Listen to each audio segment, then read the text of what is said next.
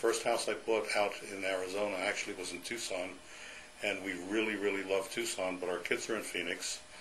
So we realized that we needed someplace closer than Tucson, and since Casa Grande is right smack in the middle, we started looking around here before the real estate boom and saw a nice little vibrant community. We bought a house for ourselves, and we fell in love with the town, and then we became opportunistic.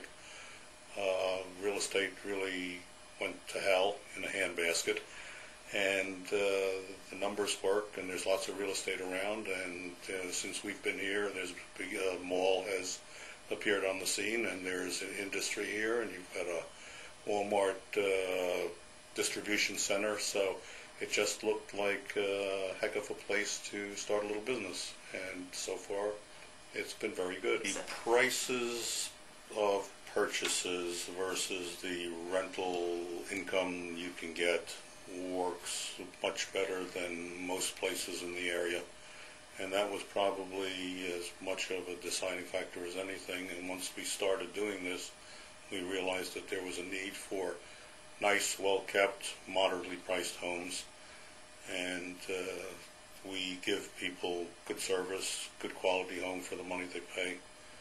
And so far, once again, we've been doing this now for a few years. The formula works.